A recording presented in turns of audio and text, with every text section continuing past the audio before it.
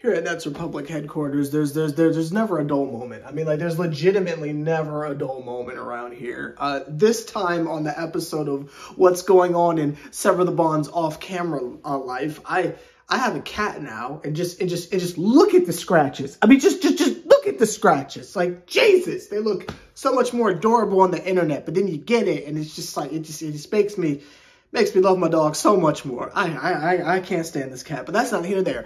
Welcome back to Nets Republic, Sever the Bond, 7-man young, 7-man, the youngest of the 7-man, the greatest there has ever been. Just finished watching the Wizards game from yesterday, and we always like to dig a little bit deeper here on Nets Republic. We like to brush past the surface and not just, you know, talk about the obvious stuff. We like to dig deep, if you will. We like to get in the, you know, no nacho libre, the nitty gritty, if you will. You know, the meat and the potatoes. And for me, the meat and the meat and the potatoes and the game within the game from the last one we just watched together collectively was the fact that, and again, surface level, people are going to just point out, right, Kuzma versus Spencer, right? But there's such a deeper, darker criminal link.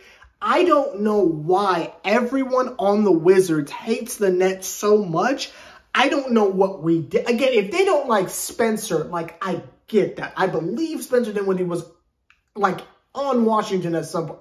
I'm pretty sure, like, we, like, let him walk to go to Washington. They never really got anything back. I can't remember how it is that we ended up getting rid of him. I just know that we got rid of him for absolutely nothing. I remember that. And then somehow he ended up in Dallas, but that's neither here nor there. But I understand that Spencer's got some issues with Kyle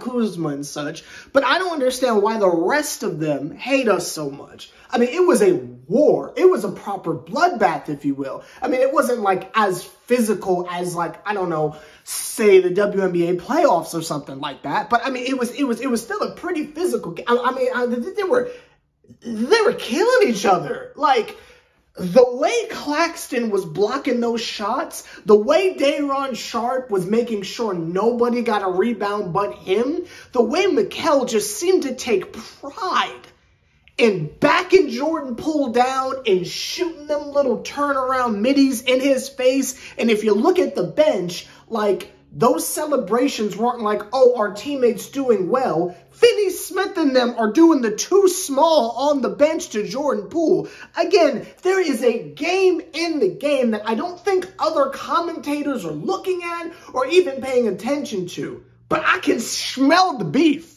I can smell that. I'm semi-vegan. I can smell the beef. Listen, I can tell when two groups of people don't like each other. If there's conflict to be sniffed out, 7-man young, 7-man gonna find it. Y'all don't know this, but I'm Detective Sever.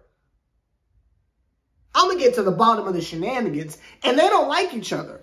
I'm not entirely sure why. Again, there are certain bits and pieces and individuals here and here and here and here and there, right? But like outside of Landry Shamet being on our team at one point, I can't connect the dots as to why that is. And it baffles me that Richard Jefferson and the other dude, like, weren't able to, like, dig a little deeper on what's going on. Part of me wants to watch the game again just on the Washington broadcast just to see if I can find some clarity. So if anyone knows down below, if anyone is friends with any of the players or has any insight, let me know down below. Again, obviously we know the Spencer Dinwiddie Kuzma stuff, but if there is any other nuggets or tea or like IG stories or something that I'm just not tapped into or something like that, let me know down below, because I want to know why they hate each other so much.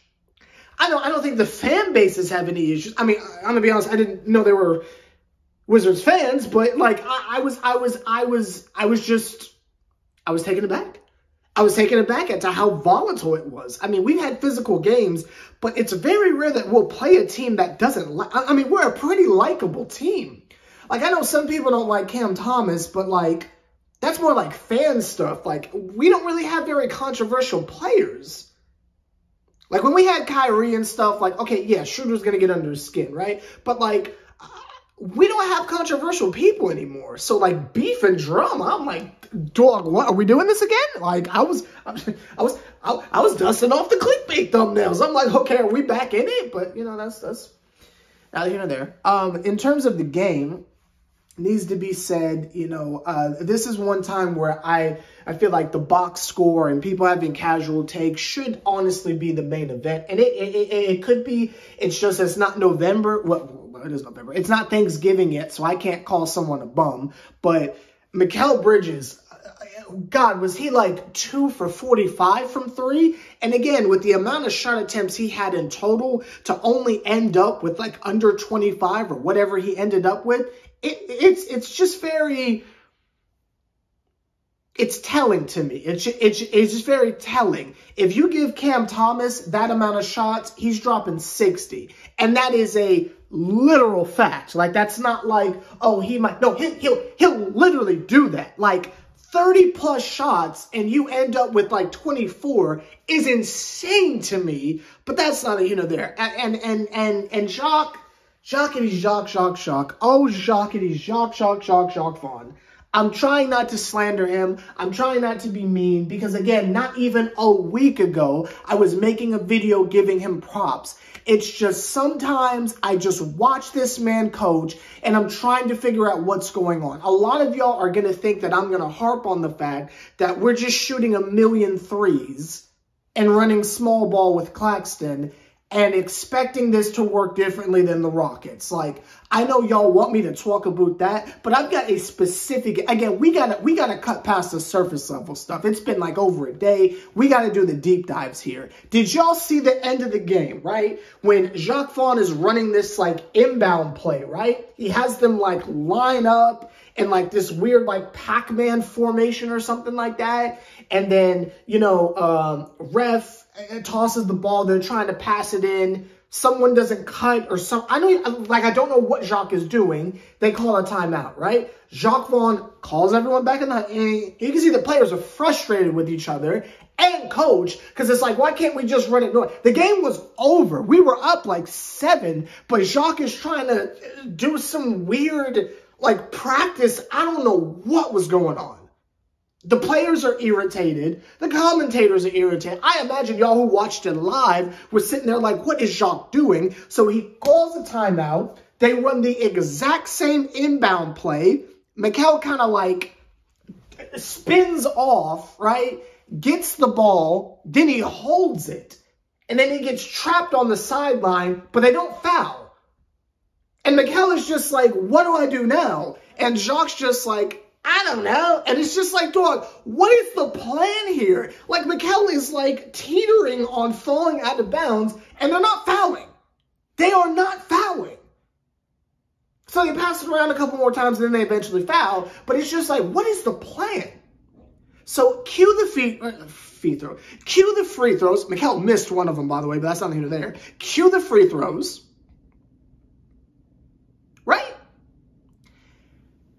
We do the out of bounds play again because I'm trying to remember what happened. I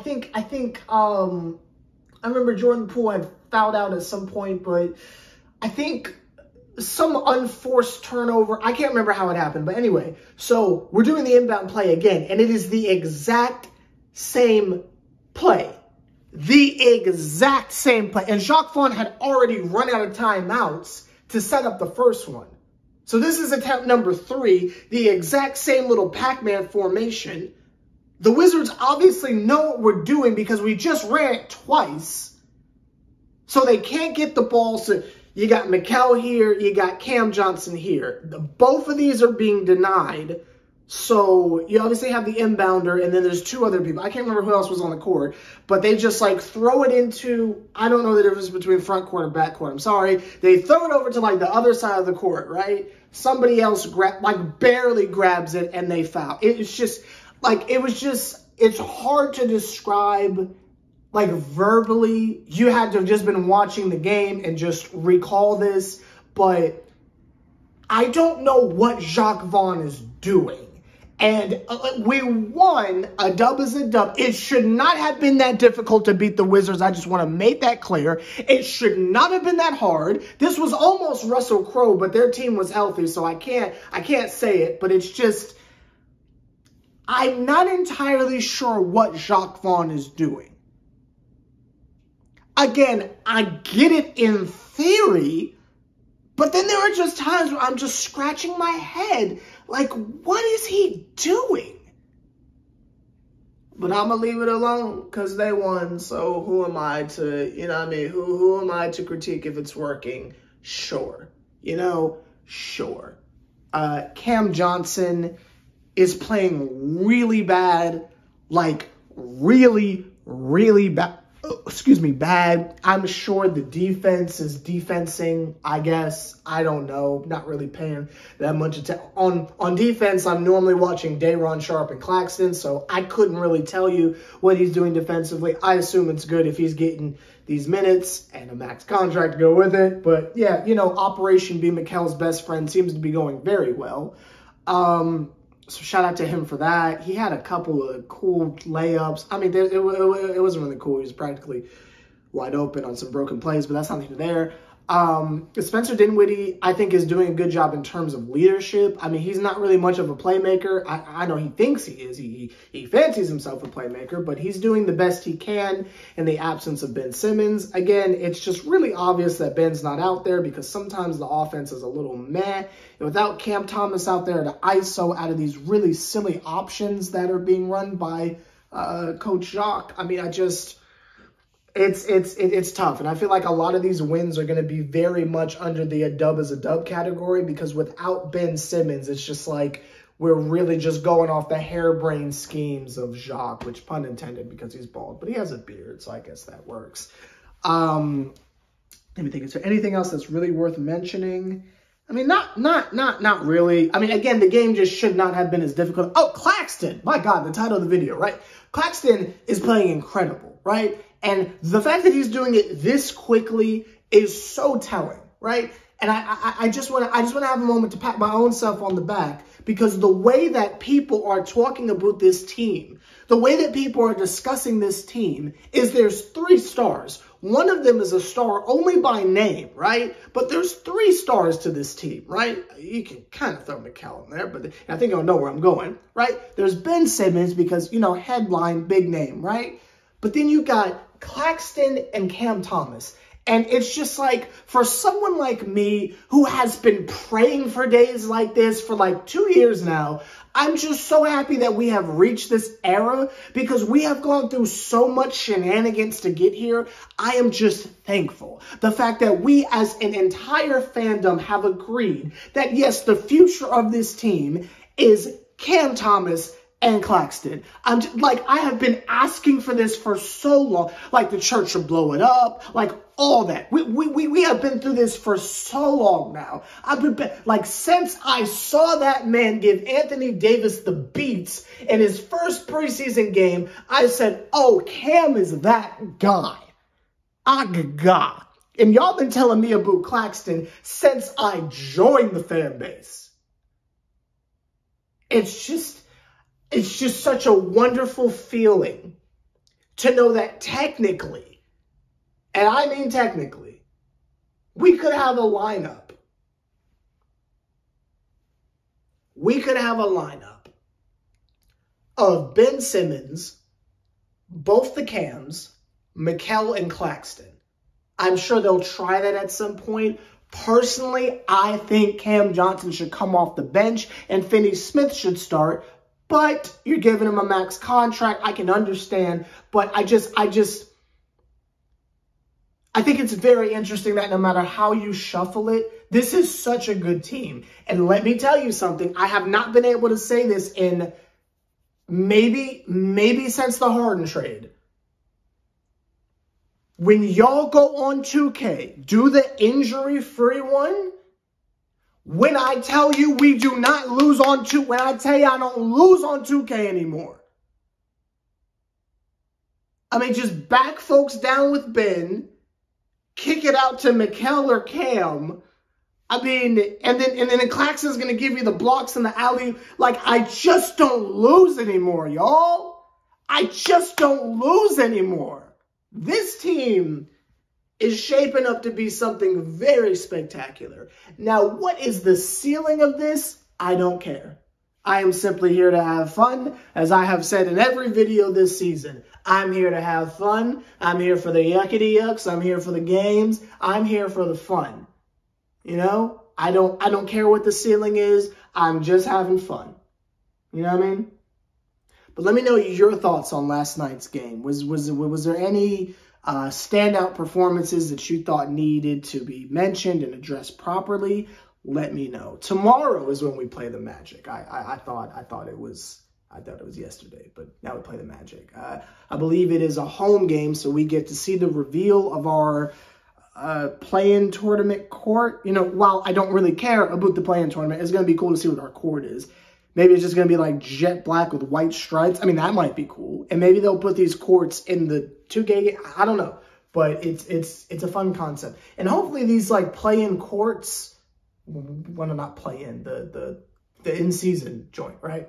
Hopefully these like in-season like specialty courts carry over to the WNBA. So when it's like a Commissioner's Cup game, there's like a specific court. I think that would be really cool. But that's not here there. We should beat the Magic. I mean, if we just did this to the Wizards, we should beat the Magic. I'm not afraid of Banchero or whoever, Hamtaro. I don't care. Like I'm not terrified in the slightest. We got dudes. We'll be fine. And Markelle Fultz shaved his locks. Like, what's going? You know, Lonnie, Claxton. Like, what's going on? Alfred Payton, like, what's going on? But that's not here or there. And here come the comments. Oh, but Lonnie Walker. I know. I'm just making content, making a 10-minute video. Just trying to entertain y'all. Anyway, I'll see y'all tomorrow. I'm gonna go get scratched up by my cat. And yeah.